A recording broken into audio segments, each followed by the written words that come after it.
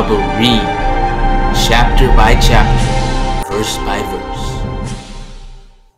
All right, Shabbat Shalom, everyone, again, and welcome to our afternoon study. We are in the book of Deuteronomy, and we've been traveling through this chapter where I can just envision what it looks like, just almost like just sitting at the feet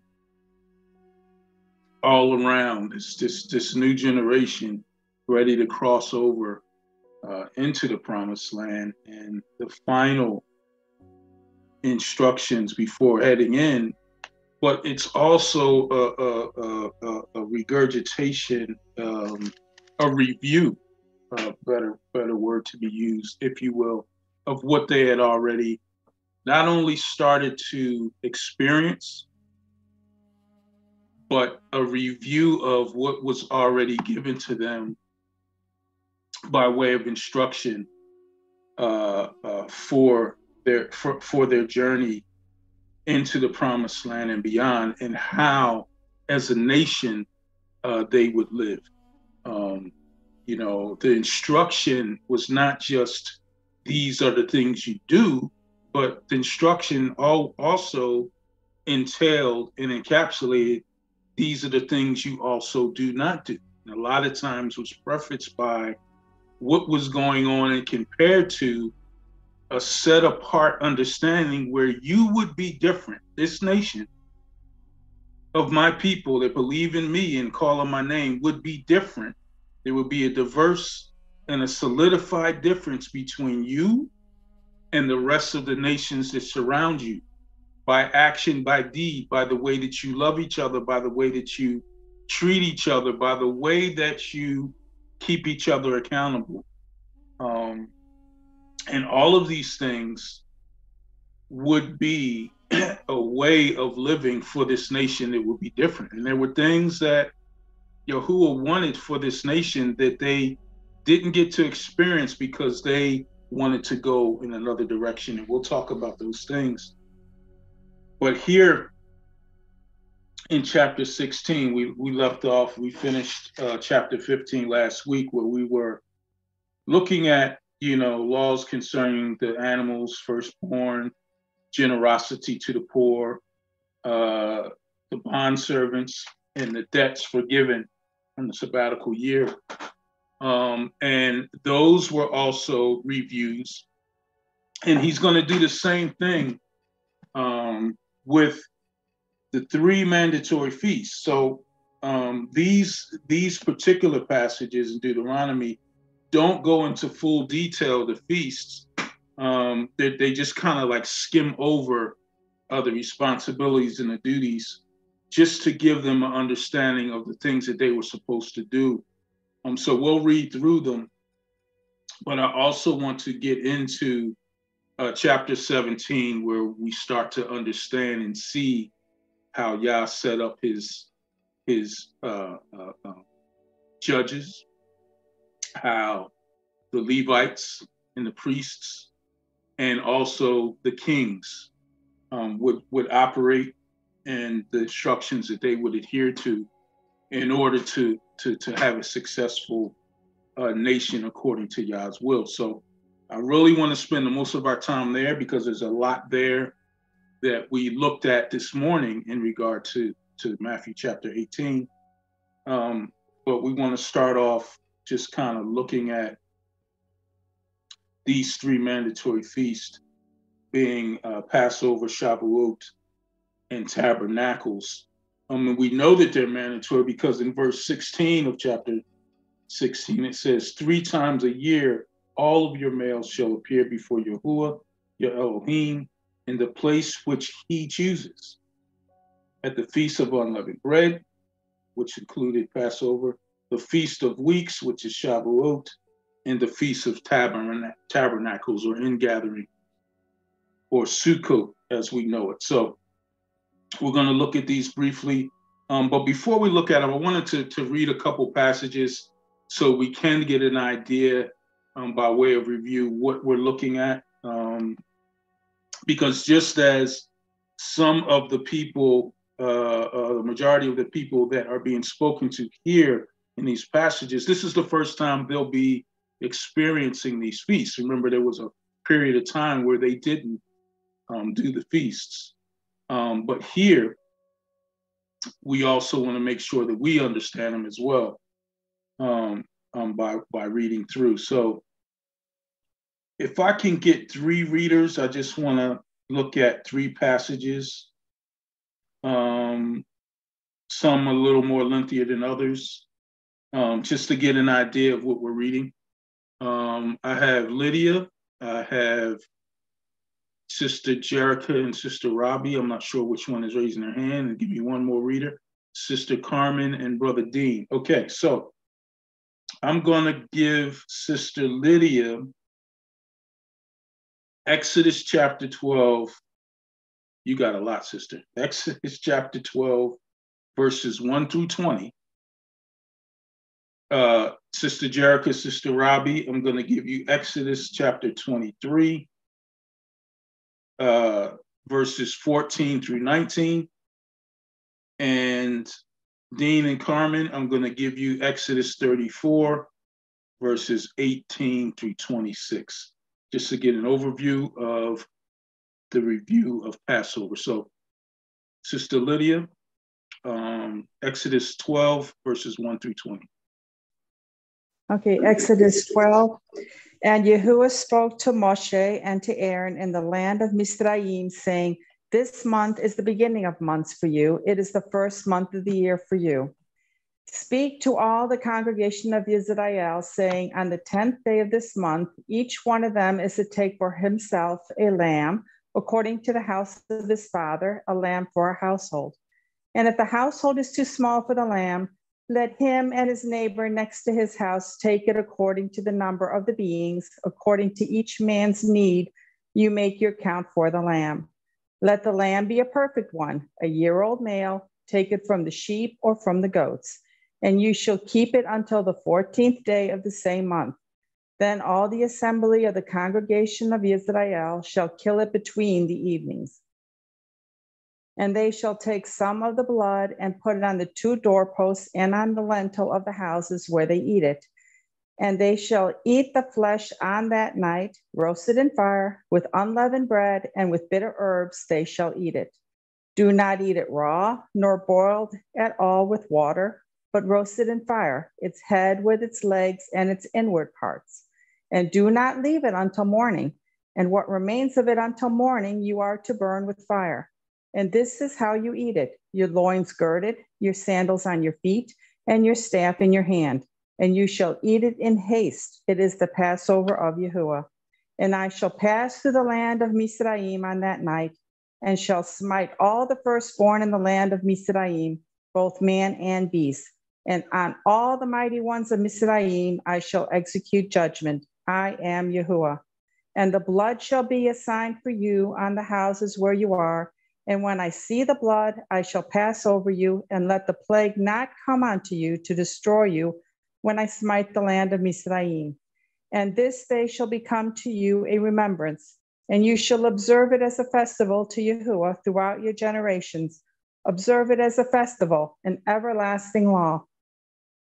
7 days you shall eat unleavened bread. Indeed, on the first day you cause leaven to cease from your houses, for whoever eats leavened bread from the first day until the 7th day, that being shall be cut off from Israel. And on the first day is a set-apart gathering, and on the 7th day you have a set-apart gathering. No work at all is to be done on them, only that which is eaten by every being, that alone is prepared by you. And you shall guard the festival of unleavened bread, for on this same day I brought your divisions out of the land of Mizraim. And you shall guard this day throughout your generations, an everlasting law. In the first month, on the 14th day of the month, in the evening, you shall eat unleavened bread until the 21st day of the month in the evening. For 7 days, no leaven is to be found in your houses. For if anyone eats what is leavened, that same being shall be cut off from the congregation of Israel, whether sojourner or native of the land. Do not eat that which is leavened. In all your dwellings you are to eat unleavened bread. Praise Yah. Thank you, sister. That was quite a bit. But we get the full backdrop of this Moedim, this set apart time, this remembrance, this reminder of redemption, meaning the total picture is the blood of Messiah and him being the Lamb of Elohim. So we have this backdrop of what we're reading through now. I want to read a couple more passages that kind of do the same thing, but in smaller portions. What happened to Sister Robbie and them? They left? Oh.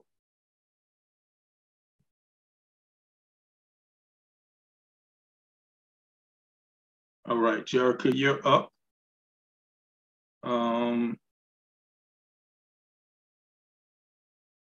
Are you there?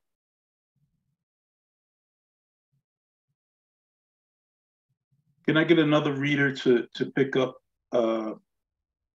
Exodus 23? Sheena, thank you. Exodus 23, verses 14 through 19. Oh, here comes Jericho, honey. Do it. So do it. Yeah, I'll get Jericho to read something else. Go ahead. 23, which verses? Say again? Which verses? 23, which verses? 14 through 19. 3 times in the year you are to celebrate a festival to me. Guard the festival of Matzot. 7 days you eat unleavened bread, as I commanded you, at the time appointed in the month of Aviv. For in it you came out of Mitzrayim, and do not appear before me empty-handed. And the festival of the harvest, the first fruits of your labors which you have sown in the field, and the festival of the ingathering at the outgoing of the year, when you have gathered in the fruit of your labors from the field. 3 times in the year, all your males are to appear before the Adon Yahuah. Do not offer the blood of my slaughtering with the leavened bread, and the fat of my festival shall not remain until morning. Bring the first of the first fruits of your land into the house of Yahuah your Elohim. Do not cook a young goat in its mother's milk.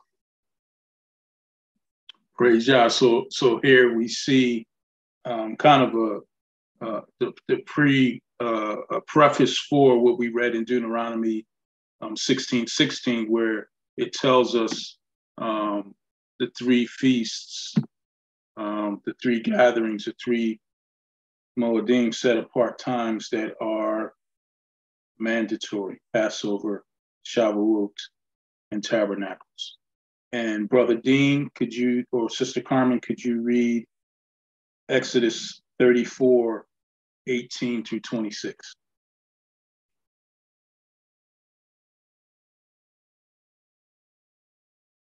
Shabbat Shalom.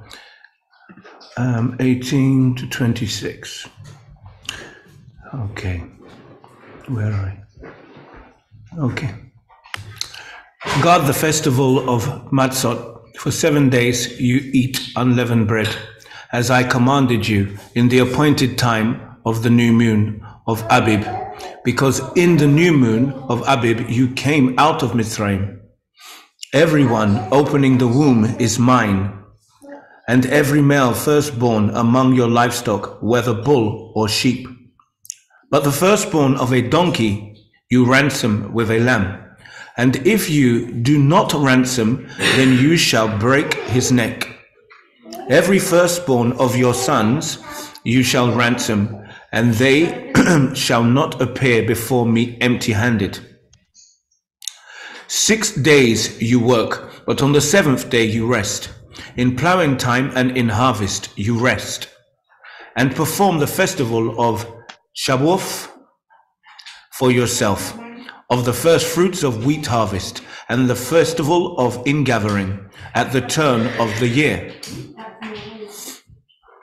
3 times in the year all your men are to appear before the Master, Yahuah, the Elohim of Israel.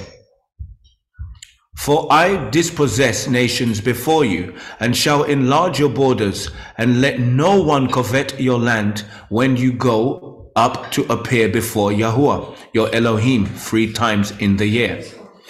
Do not slay the blood of my slaughtering with leaven, and do not let the slaughtering of the festival of Pesach remain until morning.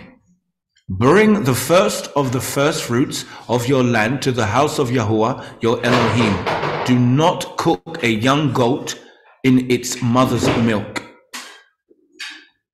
Hallelujah. Hallelujah. Praise God. So we have in the 3 passages, we have these 3 feasts where we're kind of given a backdrop of what we're about to read in these reviews before the children. And you have the Passover, which we explained was a reminder of the redemption, the blood of Messiah, the Lamb of Elohim, Shavuot, the giving of the Torah and the Ruach, because in Acts on Shavuot is when the Ruach was poured out, where Peter preached. And then we have tabernacles, ingathering, the wedding, the feast of booths. So let's get into Deuteronomy chapter 16. Just wanted to give you guys a picture, as this is simply a review of what we've already been through, so we can kind of read through. Sister Jerica, yes, you can read first. Take chapter 16, verse 1, stop at verse 9, read through verse 8.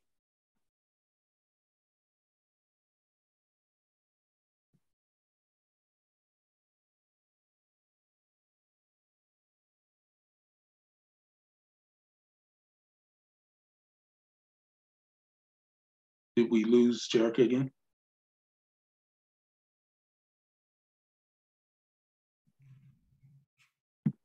I see her hand raised. Okay, go ahead, Jerica. I got it. Jim. Hi, it's her mother, Sister Robbie. Yeah. Okay, I'll begin at Deuteronomy chapter 16, 1 through 9. 1 through 8. It says, 1 through 8. Okay, thank you.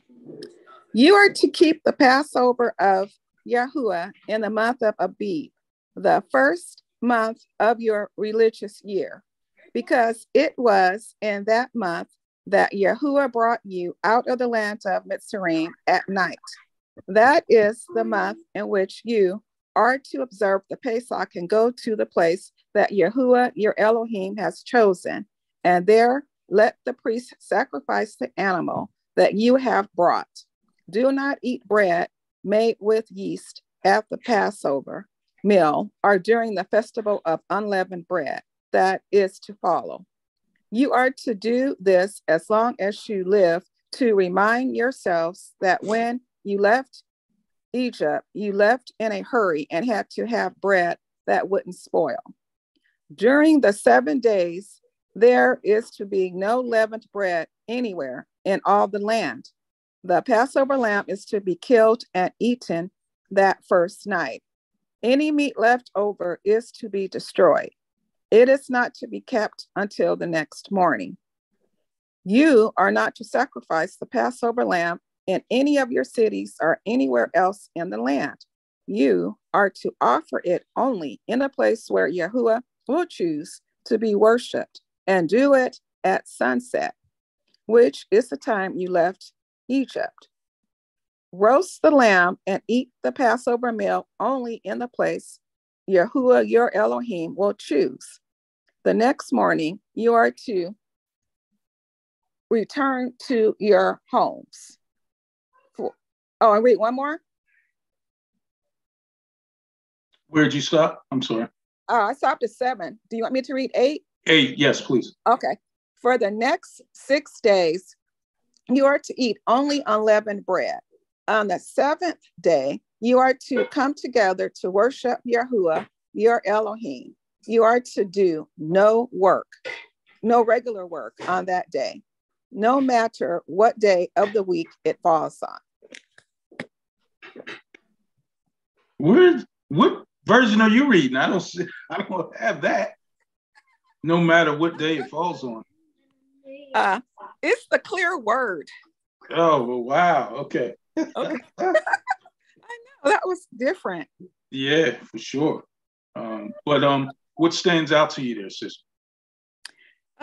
Just the fact that Yahuah is very specific about his instructions to his people, that they're not to have the Passover anywhere but where the Father chooses for them to have the Passover. And then the time frame, he lays out the time frame for them as well. Right. Yeah, absolutely. Very, very centered around the place of his choosing. As we read through, as we've gone through Torah up to this point already, we know that, the first center and place he chose was Gilgal, and then it was Bethel, Shiloh, and then eventually Jerusalem, where the place that he calls them to come. So we see these things, and we see also too, and I think this is very important, that the beginning of these things is out of Egypt, which marks the beginning of everything for this nation. Everything is commemorated about the salvation, about their saving, about their rescuing, about the redemption out of Egypt. And they're never to forget it. And again, as this is a review, it's also the first time for most of them that they would be experiencing Passover, and set on examining yourself to make sure that you are walking upright before Yah. And the same for us. We are to continually, if you notice, the center of all the Moedim is about examining ourselves to make sure we are in the faith. So praise Yah. Brother JP.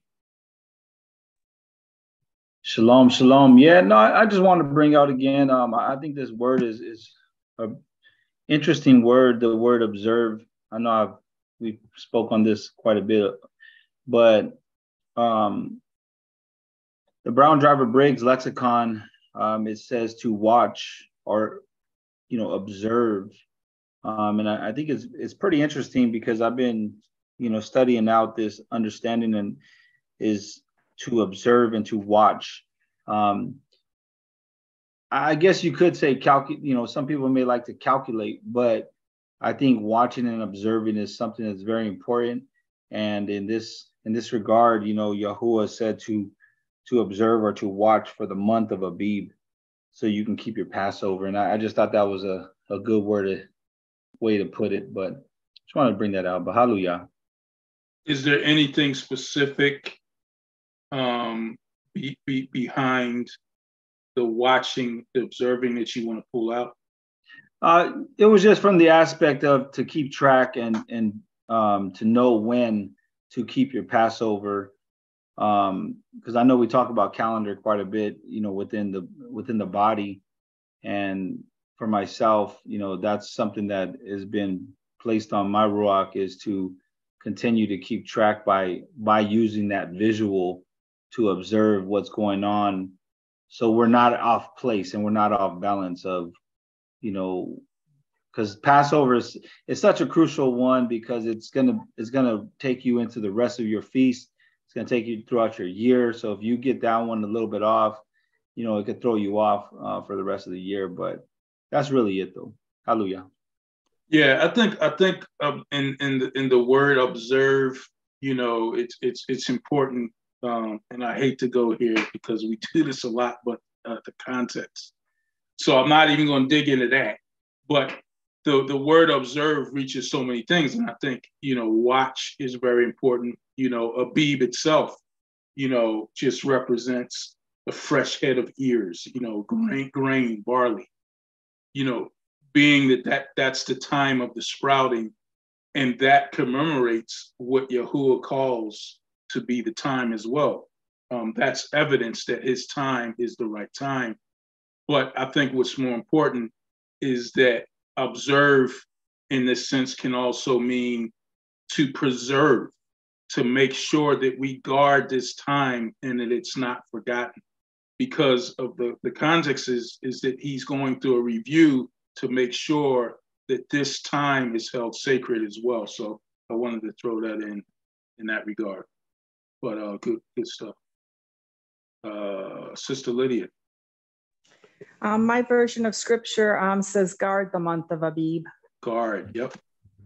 Guard, preserve, make sure that time is protected, that time is observed, and that you partake in the festivities of what he's instructing at this time. Don't let nobody take it away, All right, thank you. Shalom. Yeah, Paul even warns, he says, don't let anyone, speak again. I can't remember the direct passage, but a lot of times the passage is taken out of context, and that people are saying don't be taken away by people that keep them. It's saying no, don't allow people to speak ill of you for keeping them, for guarding them, so very important that we understand how important Yah's instructions for us are to keep these as he reviews with the children before they cross in again. Brother Carmen, I'm sorry, Sister Carmen, Brother Dean. Sorry, Brother Dean. Hallelujah, hallelujah. We are one.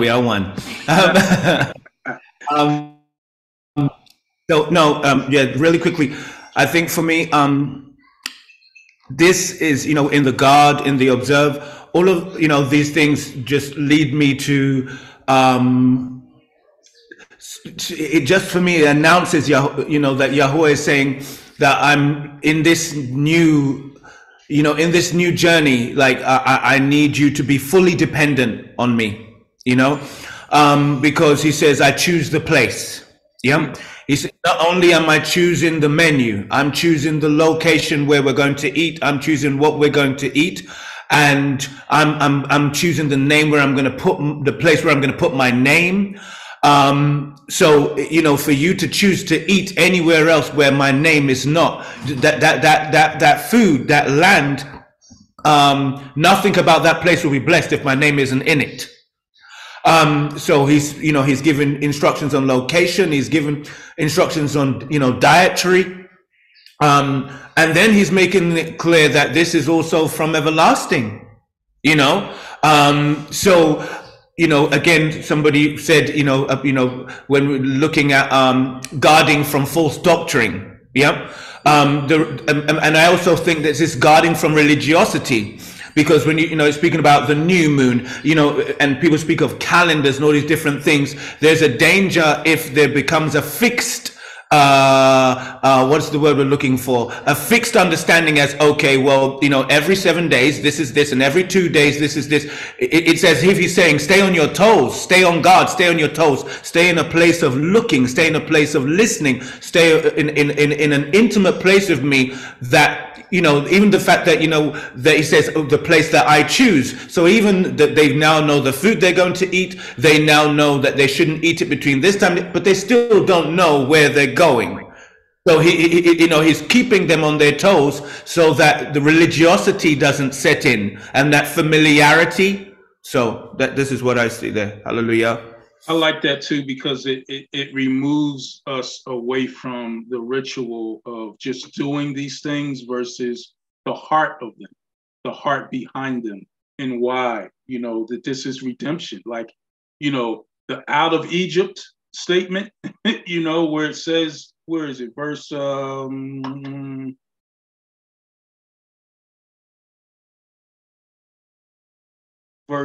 6. At the time you came out of Egypt, like this is they were literally saved, right? They were redeemed here. The blood protected them from the casting down of the false Elohims that Egypt had in their firstborn. So keep these things at the center of your mind and heart, and don't lose it in a ritual. So I like that. I like that picture as well. Guard this, guard the understanding, guard your heart. He always tells us. Praise Yah. Praise Yah. Good stuff. Brother Jason. What you got, brother? In line with what, the discussion and what the sister just mentioned, and we have to, also examine the life of Yahusha, because he kept these things, right? And Yes. it just reminded me of what he stated at Yahuah 5 verse 17 through 19, Yeah. where he mentioned, like, don't think I came to destroy the Torah or the prophets. He came not to destroy, but to fulfill. And and then at 19, it really hits the point, because we see, like, a lot of these religious leaders, they teach contrary to the healthful teachings, because he goes on to say, whoever therefore shall break one of these least commandments and shall teach men to do so, he shall be called least in relation to the kingdom of the heavens. So this is a very serious matter that's all too often overlooked. And this is why it's so important that, that we, continue to examine ourselves and test to see if we're really in the faith, if we're really walking in truth, because, that's what the Most High desires, is that we worship him in spirit and in truth. Praise Yah. Praise Yah. Absolutely. I really like the aspect of what you shared about examining yourself, because, we can we can get stale, in our walk. We can get mundane. We can get ho-hum, with this walk. Oh, it's Shabbat again. Hallelujah. Praise Yah. And it just becomes things that we do, and we say things just because they sound good, without really digging into, okay, what does Yah want from me today? What does he want me to do today? I like, the question June asked this morning. It was really powerful in the way that she said, give me something practical that exhibits this passage, because, we can read this stuff on a page all day long. We can memorize it. We can know it front to back, know the address and the location, but how do we live it? And examining ourselves doesn't allow you to lie about your living. Because if you lie about your living, you're lying about your living. You understand? If you examine yourself, you'll see all the holes. You'll see all the stitches that are off. You'll see, the purpose of the law was to reveal sin. The purpose of the black velvet that you place a diamond on is so that you can see all the inconsistencies in the diamond. Because if you just shine the diamond up to the sun, they all look the same. You put it on the velvet and you grab that little eyepiece, you see the inconsistencies. You see the occlusals, as they call them. You see the strips of carbon that make it not as pure and not as valuable as the price that they're trying to sell it for, right? So all of us can see the stains on our suits when we line them against Torah. And that is what we examine ourselves by what Torah instructs and tells us. So examining yourself is at the center of all his moedim, and we're called to do that, and be humbled by it, So praise Yah for the discussion. Let's keep moving. Let's go to our second review. We're going to go through the Feast of Weeks, Shavuot. We kind of read the preface. There's some other passages we can read, but we're going to keep pushing through. Let's read from verse 9 of chapter 16 through verse 12. Feast of Weeks, Sister Lydia. Jerica, Sister Robbie, you can take Feast of Tabernacles after that. Okay, Deuteronomy 16, verse 9. Count 7 weeks for yourself. Begin to count 7 weeks from the time you begin to put the sickle to the grain. And you shall perform the festival of weeks to Yahuah your Elohim, according to the voluntary offering from your hand, which you give as Yahuah your Elohim blesses you. And you shall rejoice before Yahuah your Elohim you, your son, and your daughter, and your male servant and your female servant, and the Levite who was within your gates, and the stranger and the fatherless, and the widow who are in their midst, at the place where Yahuah your Elohim chooses to make his name dwell. And you shall remember that you were a slave in Mizraim, and you shall guard and do these laws. Perform the festival of booths for 7 days after Stop there. Stop there. Okay, yeah, sorry. Okay, thanks. Praise Yah. Anything that stands out to you in that particular passage? Now, it seems that everybody is included who dwells with you, which is important. I believe that you don't exclude people who are among you, but that doesn't mean it's, people from outside your area. It just means those that really live with you and who believe with you. Right. That's important. They need to believe what they're doing. It's not just, you bring people in that don't understand. They don't understand, you teach them before they partake. That's very important. And I like what it says about the Levite as well, because remember, the Levite didn't have an inheritance of land, right? So they were strategically placed amongst all the people in their gates. So each tribe would have a Levitical presence to also be judges there, which we're going to read later. But they were to be taken care of also by the people in this time for this particular harvest. This is a rejoicing, the gift of the harvest.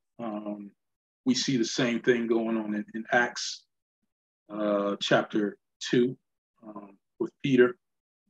We might look at that a little bit, but again, this is a review of what we've already covered. Brother Dean? Shalom. Just the fact that in verse 10, it says, and you shall perform the festival of Shabbat to Yahuah your Elohim according to the voluntary offering from your hand. That jumped out to me. Because even when we're, speaking about obedience and the law, and, he'd been very adamant about, this is what I require, not just desire, this is what I require from everlasting to everlasting for your generation, from generation to generation. But the fact that this word voluntary, I don't know if it's in every translation, but that to me, again, if there's people around you watching how you serve, your Elohim, how you serve, and then there's a word called voluntary, that to me indicates that this is something from your heart. And this is also something that no man can come and argue with you as to, well, what you are choosing to give voluntarily, and it can only be judged by Yahuah. And I don't know, for some reason it throws me back to the Cain and Abel situation, because again, it's as if the same instruction is given to everybody, but how they choose to interpret it is based on the posture of their heart. So yeah, this is that just jumped to me. Hallelujah. Yeah, and you also read that portion when you read, I think you were the one that read out of Exodus 34. It was also in that portion about the offering, free will offering, giving willingly, because of the harvest that the Yah has just blessed you with. You're giving back to him. So, Brother Jason, and then JP. Yeah. So, what stuck out to me, I found interesting, is the fact that the scriptures hold true. Yahuah never changes. We see here in verse 11 of Deuteronomy 16, the latter part where it mentions, like the people that are included, the stranger, the fatherless boy, and the widow.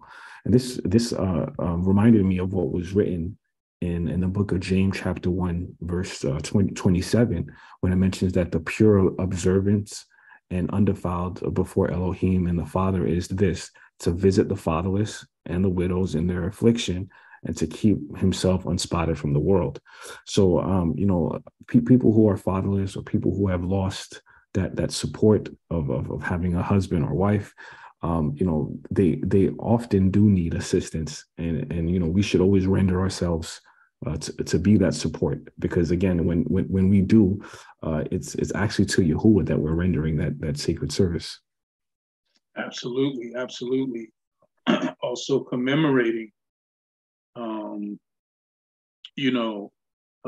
always to make a point for us to make sure those are taken care of that are around us, that need assistance, that need help, that can't care for themselves. Always Yahuah putting in the hearts of the people to make provision for them, no person left behind. And I want to talk about something else too, but let JP go first. Hallelujah. In this portion, I think there's two things that I want to mention. Again, when it comes to this part of calendar, the practicing of counting and how vital that is, counting up these days. And the word I want to bring out I believe to make a correction on the Bible that a lot of our translations may carry, especially the King James. It says corn. When you go into the Hebrew, it's H7054, which is kumah. And that word kumah is, according to the Strong's Concordance, is something that rises like a stalk of grain. And I would say that as we done our research, I know me and my family, we looked, and the corn is really just man-made. It's a man-made crop. It's not really something that's been since the beginning. It's pretty interesting when you go and do the research on it. So it kind of gives us a better understanding, as well as, from my understanding, is that I was seeing that, we have to look for the grains, whether it's wheat or whatever it may be. There was some other grains that were pretty old, like millet is a really old grain. And so that was pretty interesting. The second thing I wanted to mention was I love that in verse 11, he says, "And thou shalt rejoice before Yahuah the Elohim." That word rejoice is H8055, which is simka or samka or samak. And it's to be joyful. It's to be like in the Strong says to brighten up, to be gleesome, or, it's like, but it's very important. And I love that because Yahuah's, to me, and I guess in my opinion, his feasts they're always about rejoicing and being glad and really for what has happened, because, he says, because you were a bondman, because you were enslaved. And even in our modern day, I would say in the spiritual sense that we were enslaved to sin. And so to rejoice now that we're not, and we're walking in this freedom in Yahuah. And so I just want to bring those words out, but hallelujah. Yeah, I think what happens though, JP, is that people misinterpret rejoicing for partying and drunken revelries, because that also happens even within the faith. People go overboard and they relate rejoicing with the way the world says rejoice. But this is by all means rejoicing of what the Father has given through the harvest. The ear, the abib means ear or head of ears, which is a simulation or the picture of a barley sprout, the grain that's being talked about. As a matter of fact, there are those that look for the sprouting of the barley sprout to mark their count. The count of spring. Actually, the fact that spring has happened, the barley sprout has shown itself. So you were on point with the grain not being corn, an ear of corn, but rather a head of a fresh head of ears of grain. Praise Yah. All right, let's what's I also wanted to make mention of is that Acts chapter 2, we see, JP mentioned accounting, we see that in full action in Acts chapter 2. I'm not going to read the whole chapter because it's kind of long, but Peter is actually, you know, at the head of what's going on. And he quotes Joel chapter 2, where it says, "And it shall come to pass afterward that I will pour out my spirit on all flesh, my ruach on all flesh. Your sons and your daughters shall prophesy. Your old men shall dream dreams.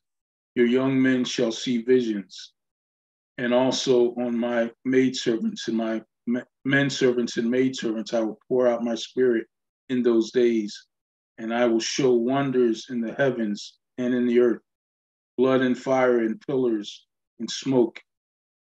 The sun shall turn into darkness, the moon into blood before the coming of the great and awesome day of Yahuah. And it shall come to pass that whoever calls on the name of Yahuah shall be saved." So we see part of that happen, although we know this is also speaking of the millennial reign, but we see in Acts chapter 2, after Peter preaches, we see the pouring out of the Ruach on Shavuot. So we have the giving of the Torah and the giving of the Ruach in the same commemoration, rejoicing in the gift of the harvest. So just wanted to point that out as we see those things. A lot of times people, you know, say that Shavuot is actually the day of Pentecost.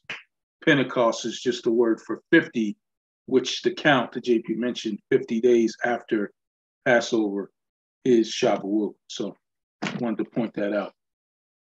Praise Yah. Anyone have anything else to say about that before we move on to Tabernacles? Praise Yah. All right. Sister Robbie, you can read verses 13 through 17. Stop at 18. Okay, it's Sister Jerica. Oh, Jerica this time. Okay. Okay. Perform the festival of Sukkot for 7 days after the ingathering from your threshing floor and from your winepress.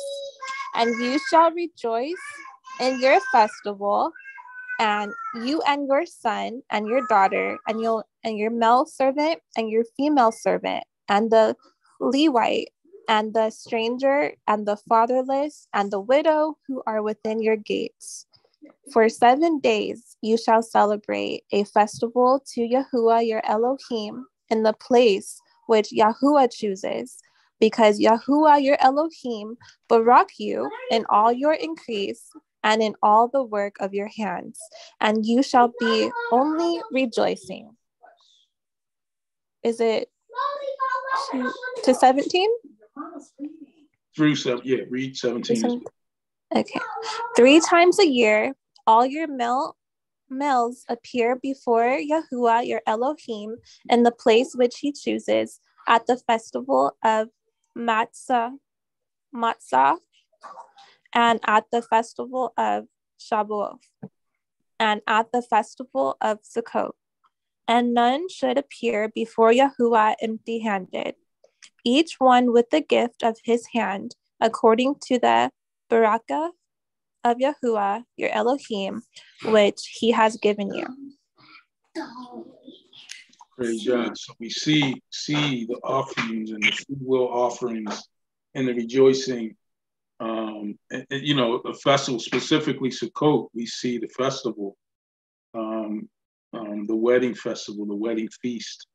And we see the blowing of the trumpet, or trumpets, to prepare everyone, to prepare themselves to search their hearts for the Day of Atonement, you know, and then the feast, right? So we see these pictures drawn, you know, by symbols, but also the actuality of where Yahuah wants us and what he wants us to celebrate and commemorate and partake in. So children of Israel getting this same review that we are to review on a regular basis, to understand what these things are for and why we guard them, why we keep them, why we understand the counts, as JP brought out, to know when these times are, so that we can be accurate. So praise Yah.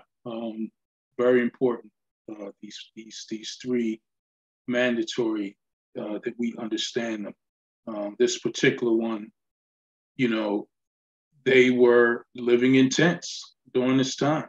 And we see the gathering year to year, so that, you know, not only that, you know, we just come together and live in these booths or reside in these booths or eat in these booths, but we understand that we explain, that we teach what it's about and why we're doing it. Very important for our children. So praise Yah. All right, so this next portion is very important. I want us to spend the majority of our time here, although we took longer to go through the feast that I wanted to, but that's fine. You know, Yah's timing. But let's get into understanding the responsibility of the leaders as they come into the land. You know, judges, kings, priests. The leaders are being outlined here and set, you know, before us. As they come into the land, Moses is leading them, right? Moses dies, and then Joshua takes over, and he's the leader going into the promised land. After he dies, then the judges take over through the book of Judges, and we know that their accomplishments are inadequate. The judges and the way they ruled was inadequate. We see that in certain passages, and we'll look at a few later. But after the judges, we go through Ruth and Samuel, where the king's leadership is set before us. But he begins here first with the judges. So we want to pick that up. Let's read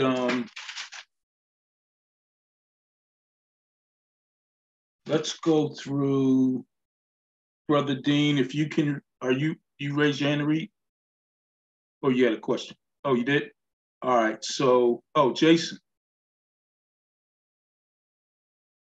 No, I raised my hand to read. I don't know if you want to. Okay. All right, so, all right, I'm going to let Jason read first, and then Brother Dean, you can read the next portion. Is that cool? All right. Jason, if you can read from verse 18 of chapter 16, read it through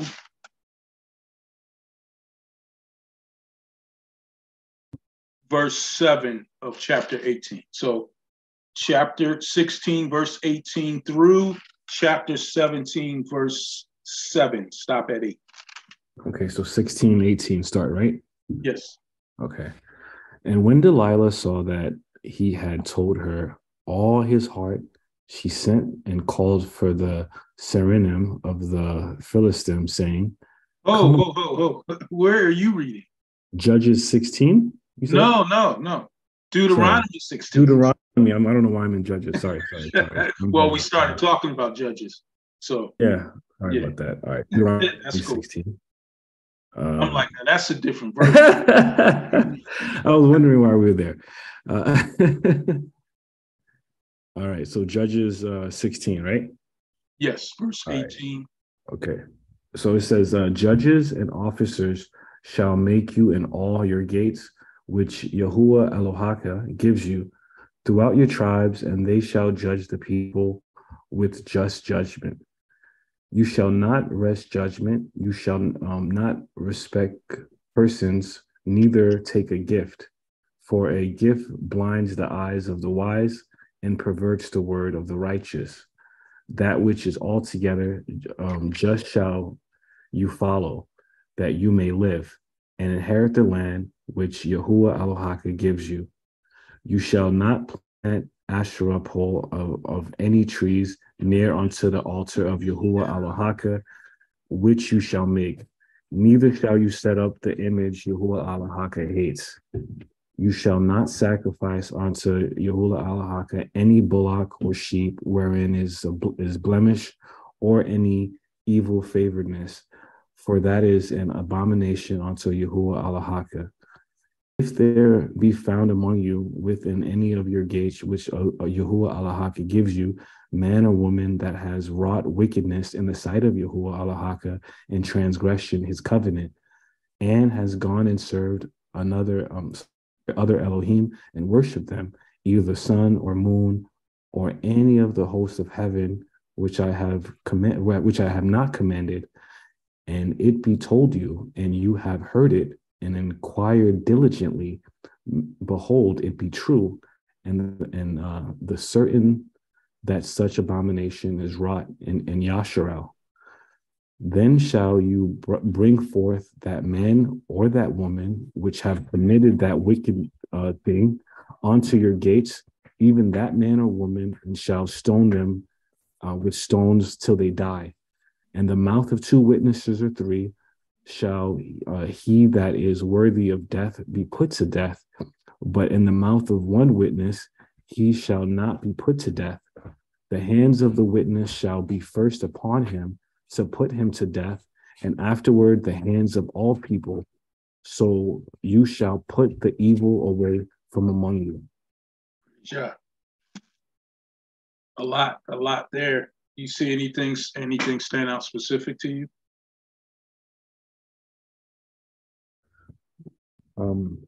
Yeah, I see that the 2 or 3 witness rule is applied again. Before these matters can be established. Right. That really sticks out. Yeah, absolutely. That's why, it was important that we pointed back to this passage this morning, because a lot of times people read the Brit Hadashah and they totally detach. Okay, well, where is Yahushua getting this from? What is he basing this on? And it's out of Torah. So we have all of the things that are in the Brit Hadashah, the New Testament, so to speak.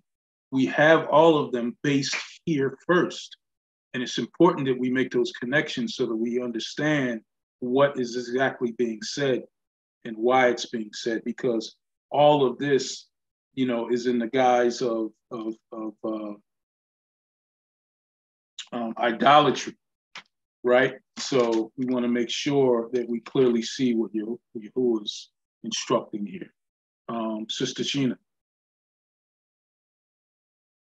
I noticed a couple of things. The one, going off of what Jason said about the 2 to 3 witnesses, not only is it needed to find someone of guilty, but they also are the ones who have to stone them first. Yes. To show that, okay, you said they did this, so what are you going to do to them? And I think that is, I don't know, I think it's humbling, and also it may make you want to just correct them, because if I see someone doing something wrong and I know if I report it that I'm going to have to hit them with a stone, maybe I should just speak to them. Maybe I should just say, hey, you don't want to do that. Because I feel like it makes it more, it shows the connection between them, but you don't want to have to do that to someone in your assembly. And the other one is the responsibility of the leaders. You're responsible for everyone. And so with that responsibility, don't be led astray. Don't take bribes. You're responsible for everyone. Don't set up a share, because if you do, then they're all going to follow you, because you're in this heightened position. So whatever you do will affect everyone else. Absolutely. Absolutely. Very well said. There's so many things here that resonate with me, and that I understand as a leader that I'm responsible for. So a lot of my actions, reactions, statements, movements are based upon what Yahuwah has told us to do. So it's very important that we adhere to these things. There's so much here, but it's also it's about being balancing the scales, being fair and equal, having no discrimination based upon status. There's a lot of churches that particularly in California, that they'll sit all the celebrities up front. and they'll pay attention to the celebrities, more than the other people, and they get, first, but that's not the way that we're supposed to fellowship. That's not the way that we're supposed to judge. There's not supposed to be any discrimination, fair and equal, because someone gives more money, they get away with sin, but somebody that doesn't give can't. No, that's not the way that we judge according to what Yah is telling, fair and equal. No provision, no partiality, no bribes. The idea here is that justice is blind. Justice can't see your status. Justice says, this is wrong, this is right, this is the punishment for what you're doing wrong, and it's going to be carried out, if you don't repent. So these things are solidified. There's no partiality. If we are to imitate Yah, we are to observe, and we are to do what is just and true as leaders, regardless of the person. There's no difference between the people. There's no hierarchy. We are to judge accordingly. The Levites were to judge accordingly. The judges were to judge accordingly to the offense, to the sin. So establishing, their foundation and everything that they were supposed to adhere to in regards to understanding what Yah is telling them. Brother Charles.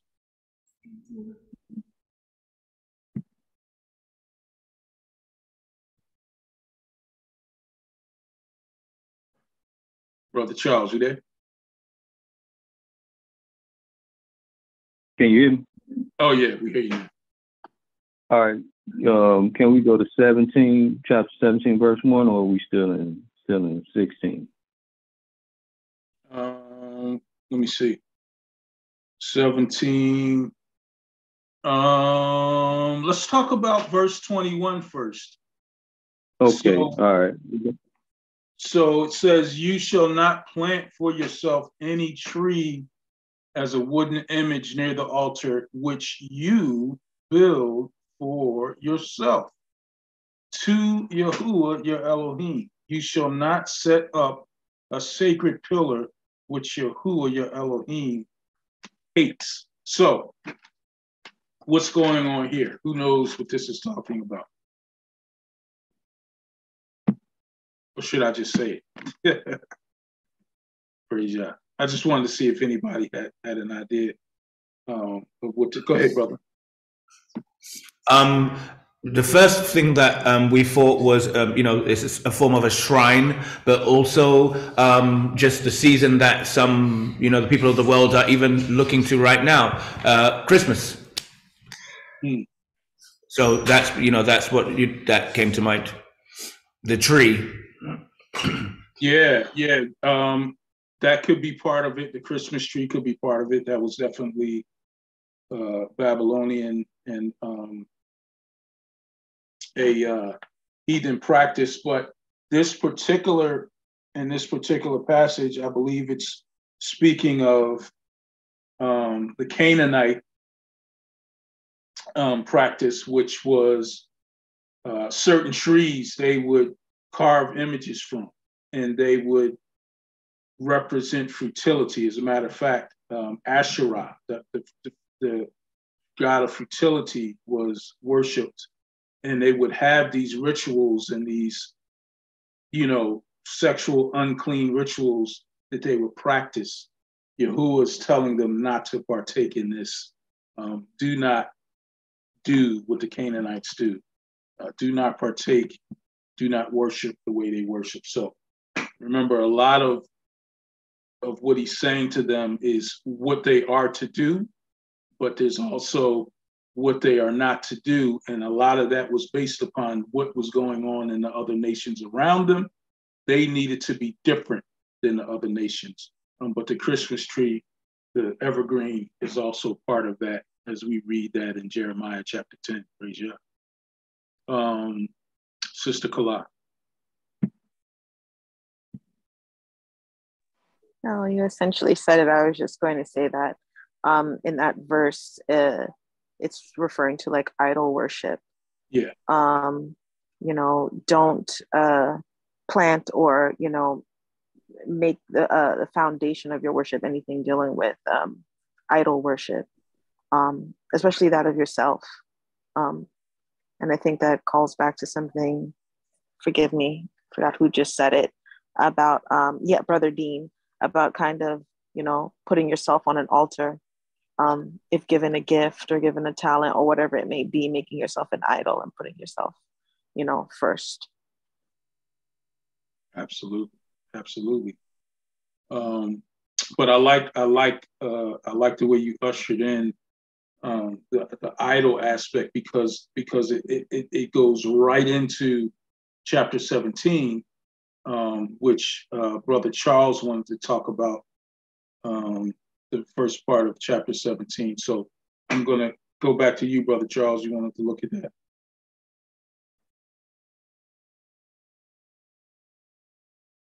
Yeah, Shalom. It kind of brought me into something Sister Sylvia was saying I guess on the earlier study and what we all were bringing up.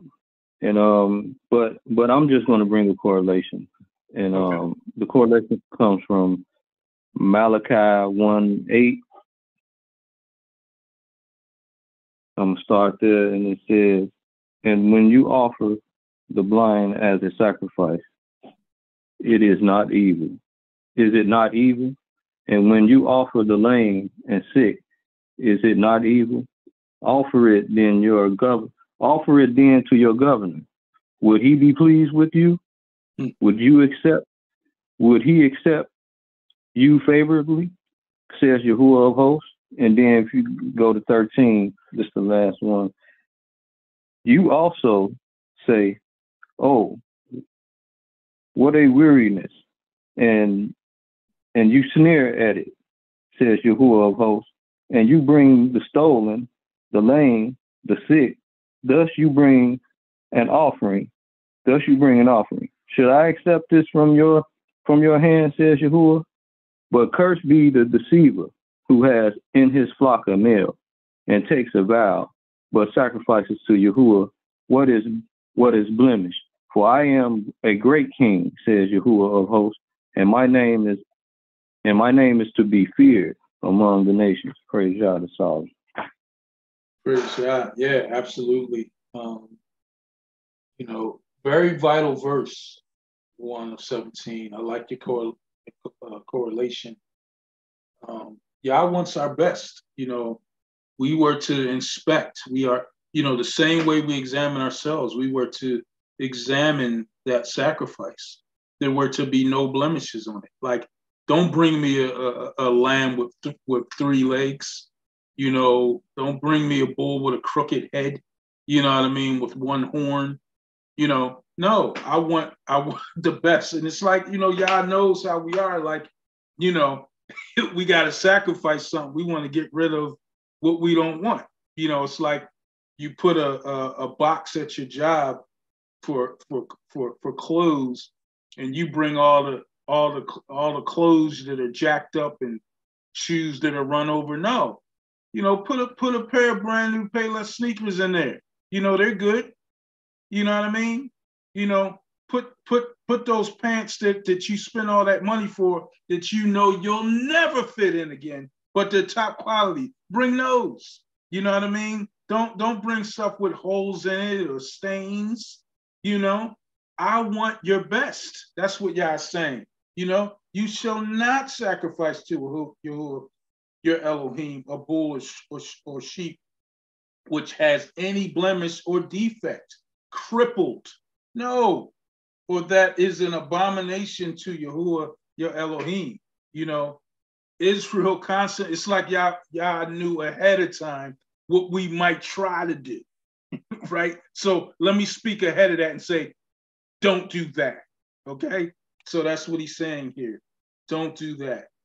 And then he goes into the idolatry, which Sister Kala started to talk about, that we were talking about this morning. We were talking about, the sin, iniquity, and transgression. We were talking about the brazen and open, blatant sin that they're committing in crossing the line in what Yah told them not to do. And they're doing it, so praise Yah. Sister Sheena. Yeah, going up on what Brother Charles was saying from Malachi, what we just read in 17, about he wants our best. It reminded me of the 3 verses that we read earlier from Exodus about like not cooking a young goat in his mother's milk, because I thought it meant that we were supposed to give like the best and the first. And so every time that it says not to do that, it's always after saying like your first fruits. So I thought that meant like, don't give like give your first fruit, not like an older goat, like give right when it's born. That's why I thought that always follows your first. Don't, because like a goat isn't still on milk. So that's why I wasn't sure if that was the connection. So when we just read in 17, and when Brother Charles was reading about Malachi and what are you supposed to give, not just our best, but also in some instances the firstborn. Right. And so part of that, giving your best, part of that sacrifice, there was also a prohibition against sacrificing the way the other nations did. And they would sacrifice the same things, in harvest time to bless their gods, Odin and other gods. They would boil, the calves in its mother's milk and then pour it out over the land. They even started to do human sacrifices later. If you ever watch any of those Viking shows, that's what they do. That's what they're emulating. So it's placed at the end of the sacrificial instructions as to say, don't do it this way either. You know what I mean? So that's why that's there. But one of the other things that I wanted to make sure that we looked at was, verse 7, where it talked about the hands of the witnesses, that would strike first. And Sheena brought this out. There was also a responsibility, for the condemnation that you're putting on the person that you would have investigated, but not just you, the judges will have investigated your claim, right? So you are responsible, you are to cast the stone. That's what Yahushua was saying in John chapter 8, whoever is without sin, the sin specifically of what they were being condemned for, right? So we have to make sure we understand the foundation of Yahushua's words to understand. Now, there's a lot of speculation about that passage, and that he was talking about, okay, where's the other guy she had it with? Or, he bent down and he wrote all their sins in the sand. And it doesn't say what he wrote down. It doesn't say who he's talking about. He just quotes scripture that leads to the person that calls the condemned person out would be the first one to cast a stone in their judgment. So we have to make sure we stick with the script, right? We can't go against the script. We're not a schematizer. We're not against the schematic. We are with the scheme. Praise Yah. Sister Kala, and then Brother Dean. Praise Yah. Praise Yah. When reading the second verse of chapter 17, the first verse of how he says, don't bring him any offering with any blemish or anything wrong with it, because that's an abomination unto him. The first thing I think of is the first person who ever did that. I think of Cain. And it's almost like Yahuah is it's a callback to that. Yahuah is like, don't model, not only is he's saying a few things, but he's saying like, don't model yourself after these behaviors, which I look upon as abominable. The first person to ever do that, to bring him not his best, which is why Yahuah looked upon his brother's offering favorably, because it says Hebel brought the first fruits. He brought his best to Yahuah, and Yahuah looked upon his gift favorably, while his brother did not, which is why he did not look upon his offering favorably. And Yahuah was like, don't emulate that, because look what happened as a result of that. He began a, how do I say this? Like, in Cain doing something like that, he was not only showing his character and the way his reverence or lack of reverence for Yahuah, but it was also very indicative of a mindset that he had. And that mindset, in my opinion, inevitably is what led him to being the first murderer and taking the life of his brother. He had no reverence for anything, which is why it was so easy for him to take the life of his own brother. And Yahuah is saying that it's not just about you not bringing me something that doesn't have a blemish on it, as if all these things aren't mine to begin with, but it's more so because it's indicative of something. It's indicative of how you view me. Not only is your gratitude towards me for being the one who's given you these things to begin with, but it's indicative of your reverence towards me and towards the things that I've given you. Praise Yah. Yeah, and I think one of the main things in regard to that is that, you hear, the ecumenical belief is that, all roads lead to paradise, all roads lead to heaven, so to speak. Scripture tells us otherwise. Yahuah says, you don't sacrifice the way you want to sacrifice. You sacrifice the way that I tell you to. There's specifics to everything that he tells us in his instructions. They're meticulous, down to the measurement, down to the number, mathematically, everything is perfect. And if you do anything out of order, it's going to fall short. And in the words of Yahuah, is abominable to him, So we definitely have to make sure that we adhere to that. All right, I'm gonna go with Brother Dean, and then I'll read the next several verses. But we're gonna stop at verse 14. We'll go into the kings, governing kings next week, but we'll finish up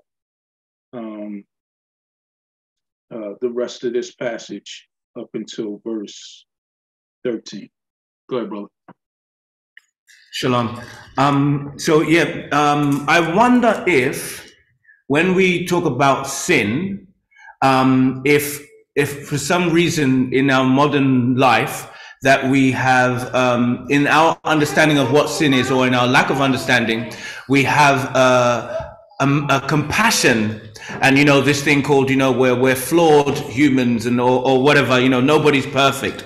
Because here I looked in more than one, in Deuteronomy 17:7, I looked in more than one translation just now, and the statement that was being made is, you shall purge the evil from your midst.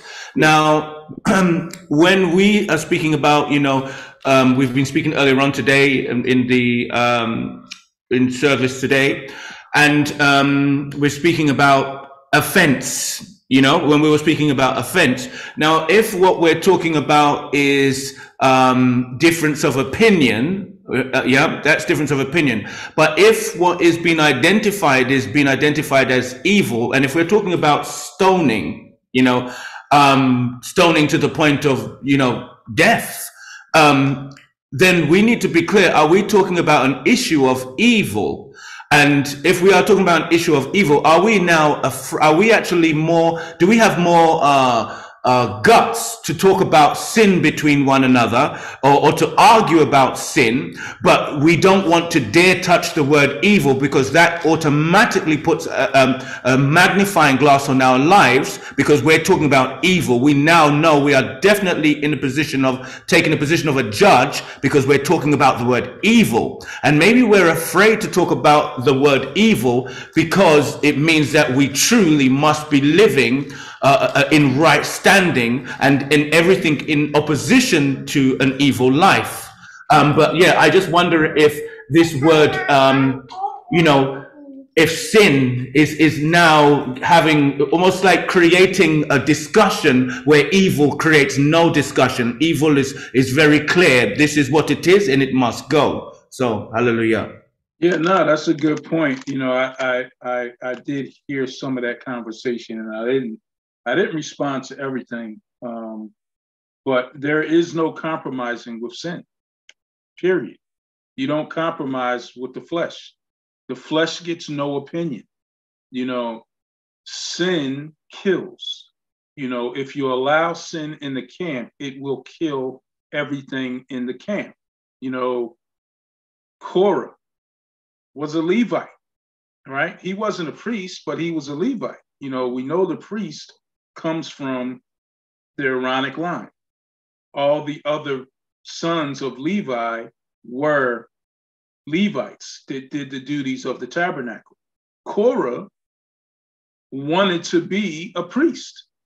He felt that he should be a leader, and he convinced a whole bunch of others to do the same thing. It was contagious. They all caught the disease, and what happened? They all died. But his sons turned away from what their father was saying and followed Aaron, Moshe, and Yahuah.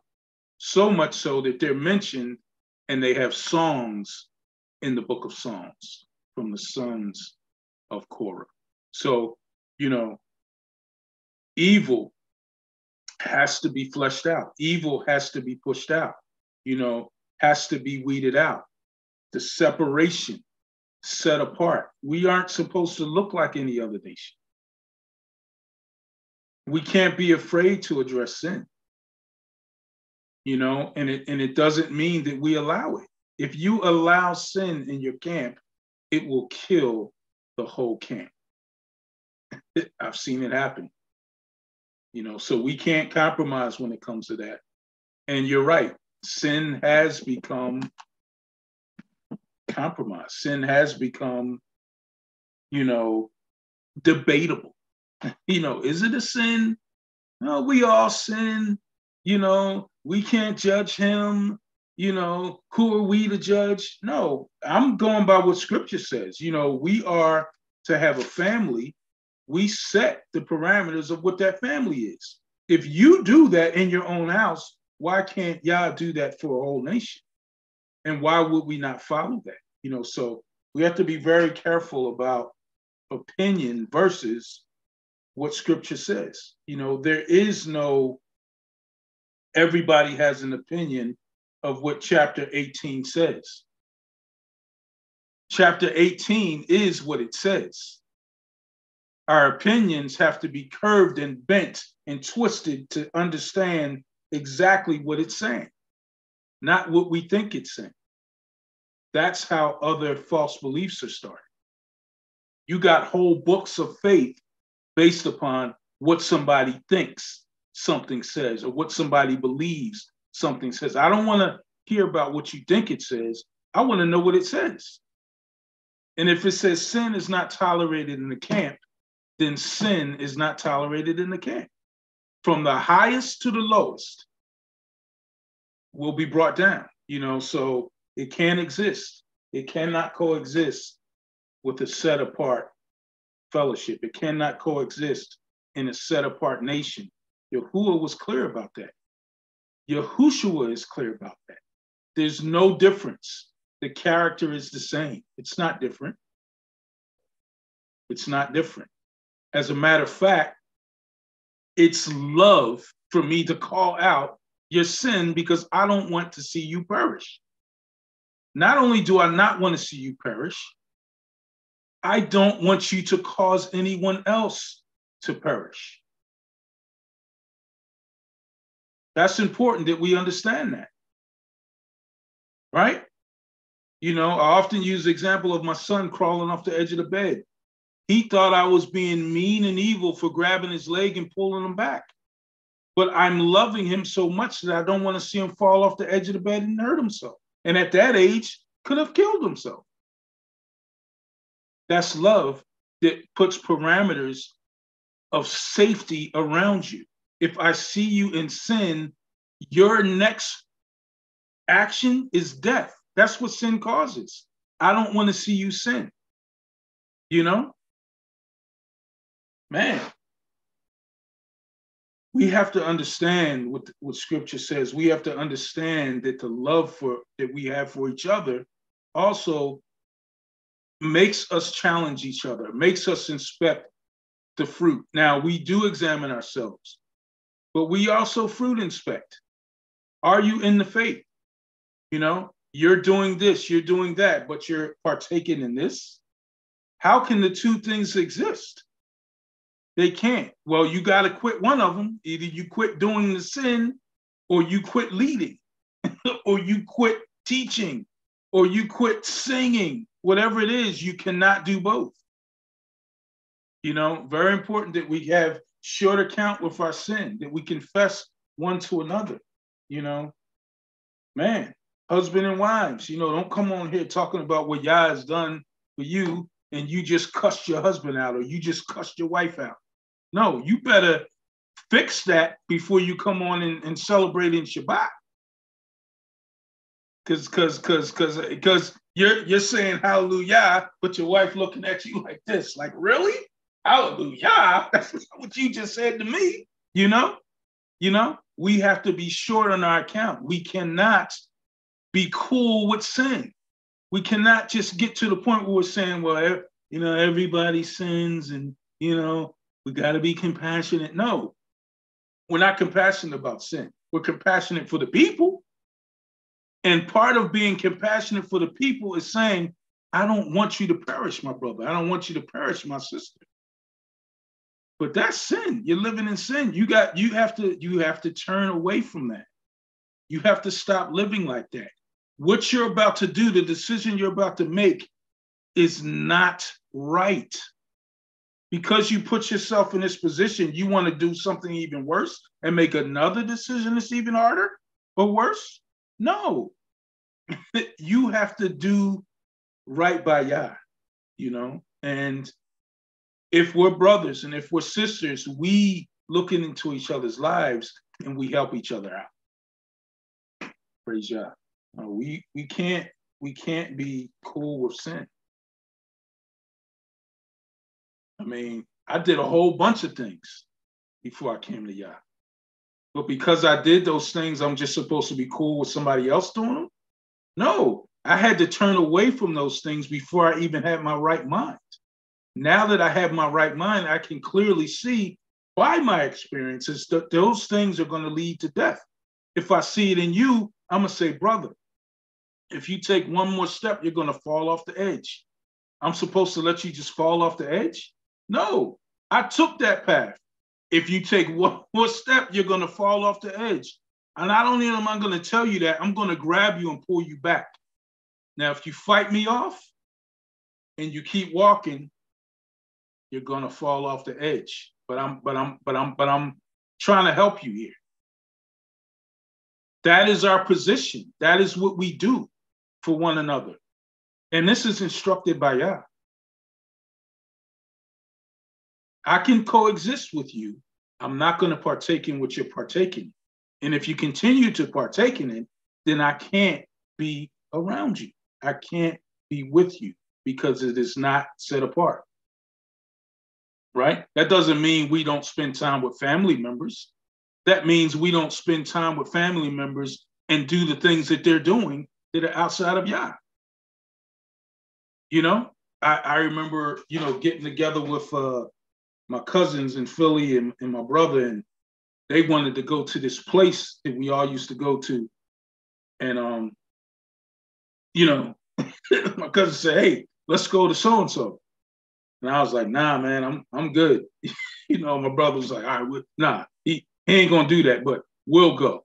You know, and that's where our fellowship ended. We had a good time up until that point, and then I went my way and they went theirs. You know, and it's something that we have to do as believers. You know, we don't ostracize our family, but we make it very clear that there's certain things and certain aspects of your life that I can't be involved with, that I can't compromise with, you know, and we can get together, but we're not going to get together today because that day commemorates this.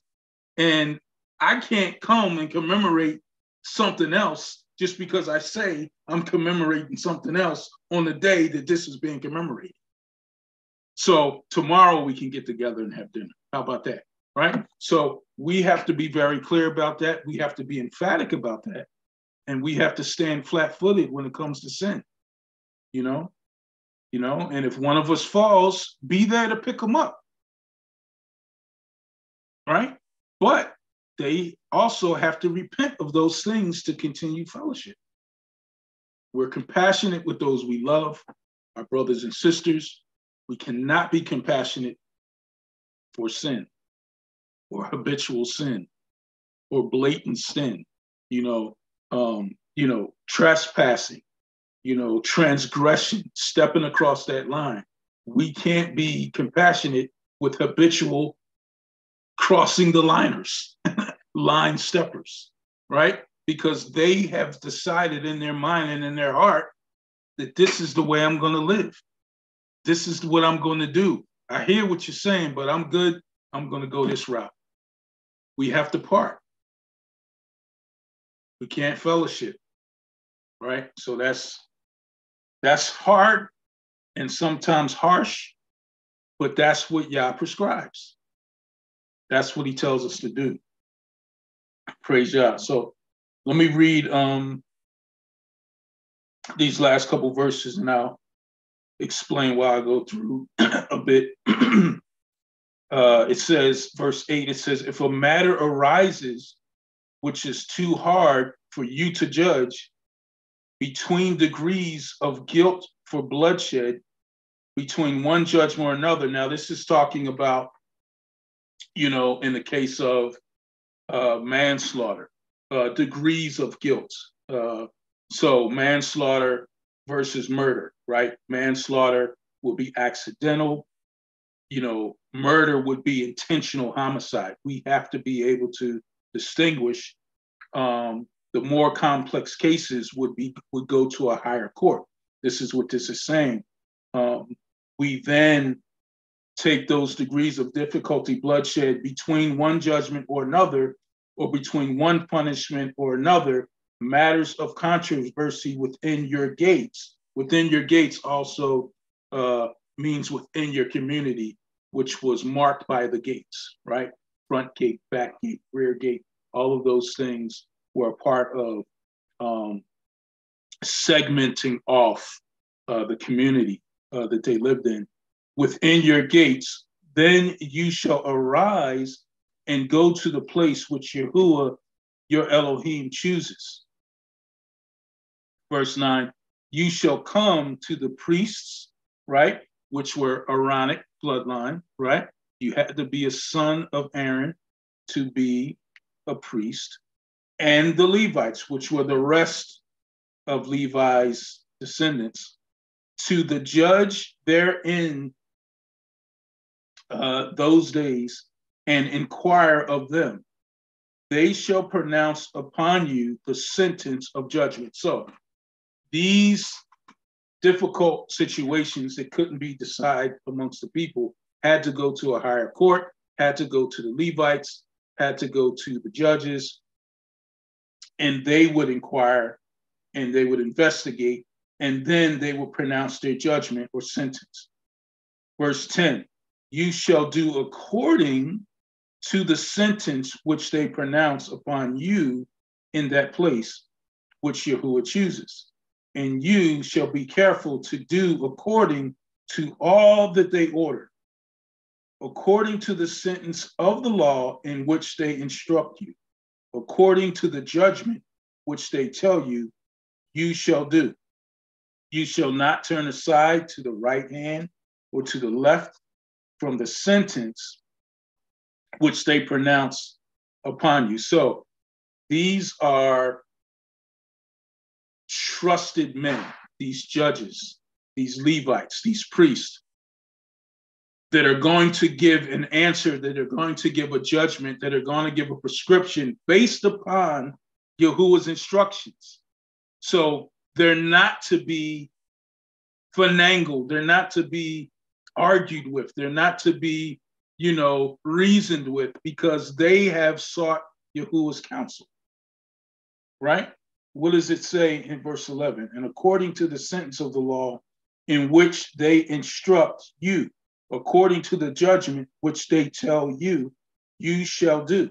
You shall not turn aside to the left hand, the right hand, or to the left from the sentence which they pronounce upon you. Verse 12, now the man who acts presumptuously means to be insolent, means to be arrogant, prideful, literally turn away from the instructions of the priest, turn away from the priestly instructions, right? If one man acts presumptuously and will not heed to the priest who stands to minister there before Yahuwah, your Elohim, or the judge, that man shall die. So you shall put away the evil from Israel. Listen, if you allow it to stay, if you allow it to fester, it's going to get caught. The contagion, it's going to take over, right? That evil will bleed over into the other person's house, to other person's dwelling, into the other families, into the other tribes. And the next thing you know, evil will persist. And we know this is true because, we're going to get into this next time we're together when we talk about Solomon. Solomon allowed some of those wives that were brought in from their conquering in their conquests to set up altars. And not only did they get other people to follow him, he started following and fell away from Yah. Solomon, who wrote Proverbs and Ecclesiastes, fell away. The one who had the most wisdom and knowledge fell away because evil persisted within the gates. Man, put away the evil from Israel, verse 13, and all the people shall hear in fear and no longer act presumptuously, no longer be insolent against the judgment of the judges. One person starts questioning the judges, one person starts, questioning the Levites and the priests, then you got a whole bunch of people say, well, why do we got to listen to them? They're just like me. They're just a man. That's what Korah said. And he led all those men to their death. We got to be real careful about those types of ideas. Yah places his hands on people to lead. The moment they're not leading according to Yah, that's when you stop following them. But if they're leading according to Yah, what is your argument? Because you don't see something the way they see it? Because you have a different opinion about it? When did opinions matter when it comes to Yah? It's not what this passage means to me. It's what does this passage mean? What is this passage saying to me? No, it's what is it saying? Whatever it's saying, it's going to say to me. It's going to be consistent. The moment there's inconsistency, the moment there's a difference, the moment you can put one over another is the moment you start falling away because you're following some other faith. So we got to be very clear about these passages and what they're saying and how vital they are to our walk and to our understanding. So praise Yah. We're going to stop there today. We went way past the time. And we'll get into Kings You know what? What time is it? We might as well. Let's get into the next. Let's finish the chapter. We might as well. We're here, right? So we were talking about the different levels. You got a question? What?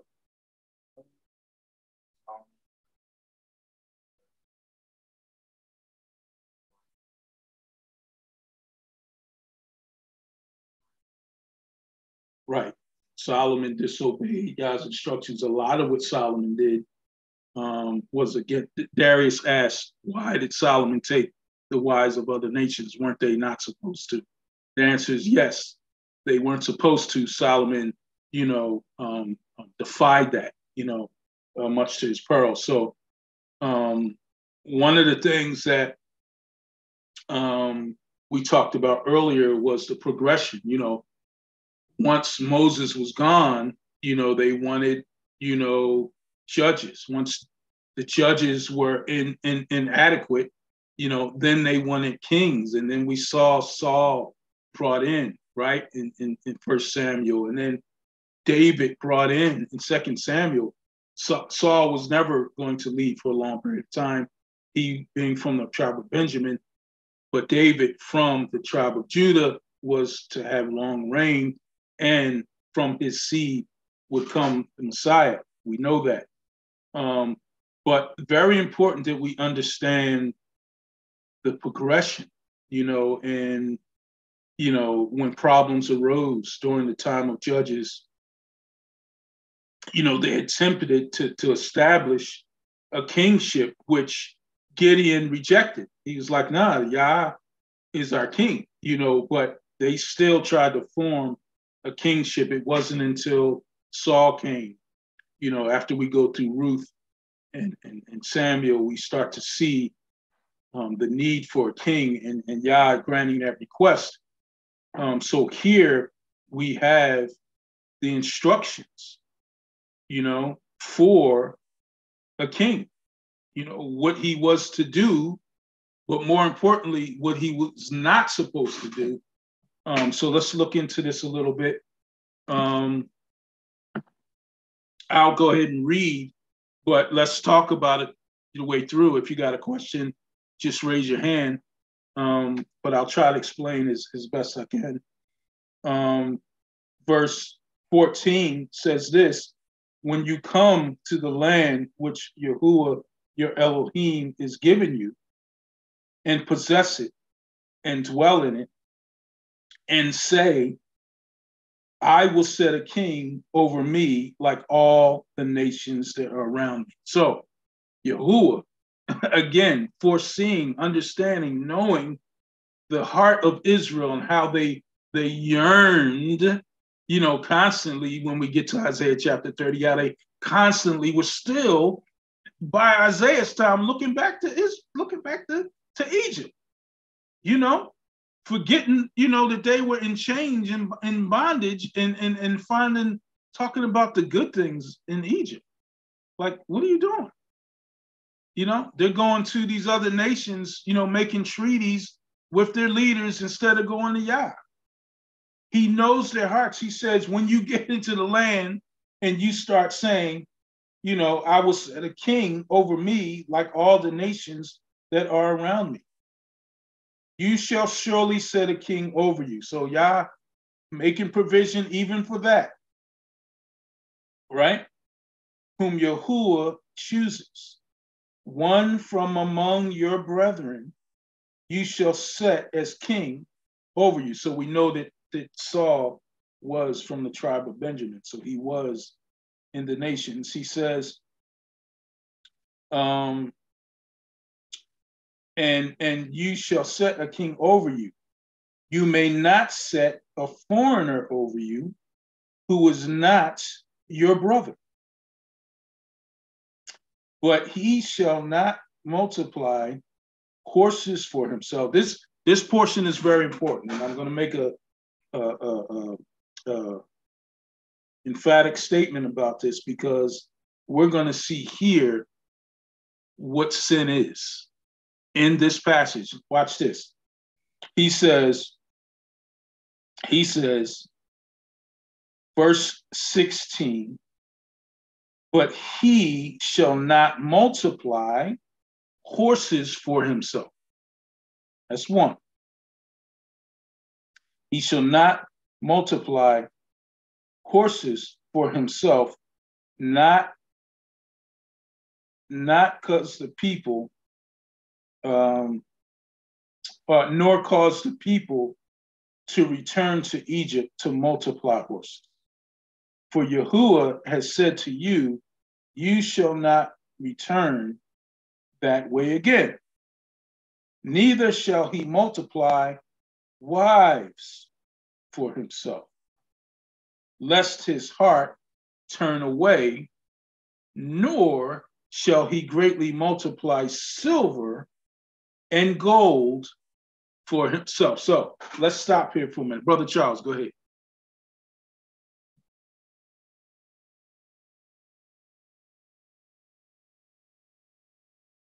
Brother Charles. Yeah, praise y'all. Hey, look, you about to go into First Kings, ain't you? I can tell. It seems like you want to. I'm gonna just go one spot, and I'm gonna start at because I got a question about this. I got this marked down in my notes. I want to know is First Kings 10:28 correlating with verse 16? Hold on, I gotta find it there. First Kings. First King. Yeah, oh yeah, absolutely. Yeah, for sure. All right, I'm gonna read it. 26. Read from 26 to 29 though. First Kings 10:28. Oh, you say from 26? Yeah, 26 to 29. All right. And Solomon gathered chariots and horsemen. He had 1,400 chariots and 12,000 horsemen, whom he stationed in the chariot city, whom he stationed in the chariot cities and with the king of Jerusalem. The king made silver as common in Jerusalem as stones, and he made cedar trees as abundant as the sycamores, which are in the lower land. Also Solomon had horses imported from Egypt and Kiva. The king's merchants brought them in Kiva at the current price. Now a chariot that was imported from Egypt cost 600 shekels of silver, and a horse 150. And thus through their agents they exported them to all kings of the Hittites and the kings of Syria. That's it? Yeah. That's what we just finished talking about with Darius, right? So we have Solomon doing exactly what Yah says a king is not supposed to do. And there's a reason why. But go ahead, brother. Yeah, and the next verse for verse 17, so since you told me 16, it correlates that. So 17, I want to see if this correlates with what it's trying to say. Verse 17, when it says, neither shall he multiply wives for himself. So in 11, I'm going to start from verse 1.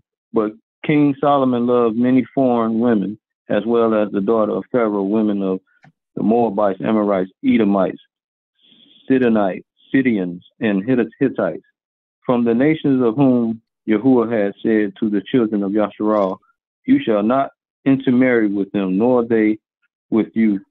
Surely they will turn away your hearts after their God. Solomon clung to these in love, and he has 700 wives, princesses, and 300 concubines, and his wives turned away his heart. For it was so when Solomon was old that his wives turned his heart after the gods, and his heart was not loyal to Yahuah, his Elohim, as was the heart of his father David. Absolutely. That's it. Shalom. Absolutely. Now listen to verse 14 of the chapter before. First Kings chapter 10, verse 14 says, the weight of gold that came to Solomon yearly was 666 talents of gold. Made silver, he had so much gold it made silver look like rocks. But he said, he shall not multiply horses for himself, not to cause the people to return to Egypt to multiply horses. For Yahuah said to you, you shall not return that way again, neither shall he multiply wives for himself, lest his heart turn away, nor shall he greatly multiply silver and gold for himself. So we have here the very picture of sin. What do we talk about all the time? Lust of the eyes, lust of the flesh, the pride of life. We talked about how that's the same way Satan came to, Hasatan came to Messiah. Same way he came to Eve in the garden, right? The same way he came to Solomon. Eyes, the gold. Flesh, the multiple wives. The pride, the horses, the power, right? Gold, money, possessions. The flesh, passion in women and multiple wives. Pride, the position, the elevated position and the pride. These are the things that Yah said, my king that rules my people cannot have in his heart. He cannot have this a part of his character. And just as Darius asked the question, Solomon did the exact opposite. Verse 18, also it shall be when he sits on the throne of his kingdom that he shall write, listen to this, very important, that he shall write for himself a copy of this law in a book from the one before the priest, the Levites, right? So he wasn't supposed to get a scribe to write it. He was supposed to write it. And as most of you know, that when you write something, when you copy something down, it kind of sticks in your head. You're regurgitating it, you're practicing it, you're rehearsing it. He wanted the law not only to be in the mind, but to be in the heart of the king that was going to sit before the priest, before the Levites.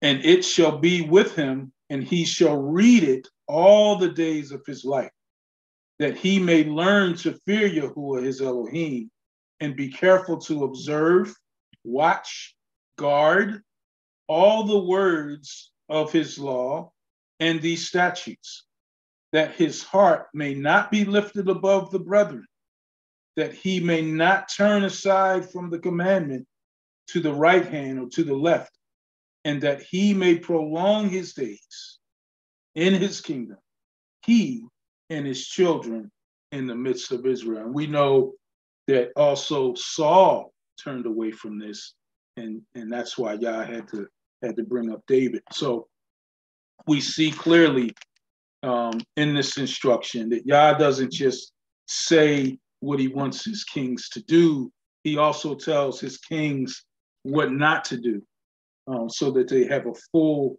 instruction and clearly understand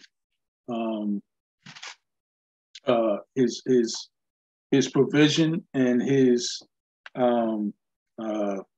parameters of his kingship.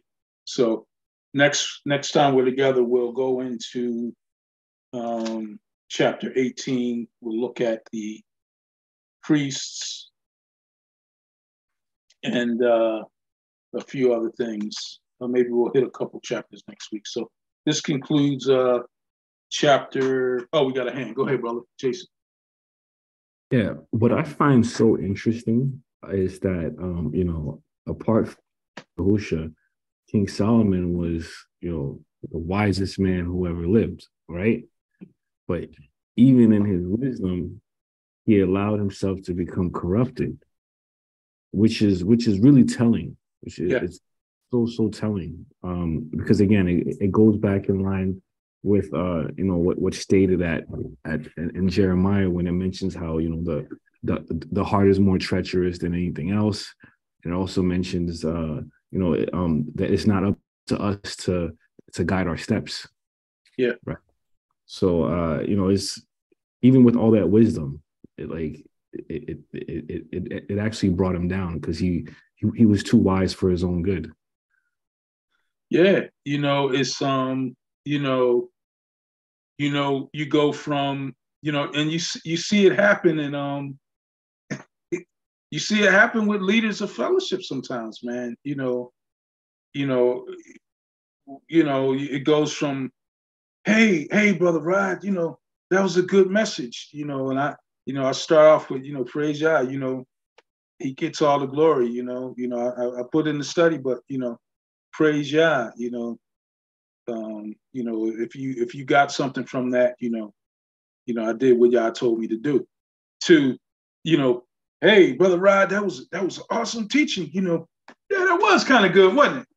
Yeah, I noticed that too. Yeah, I noticed that people really, really got it, I start talking that way, and then the next thing can't no other teacher teach like me.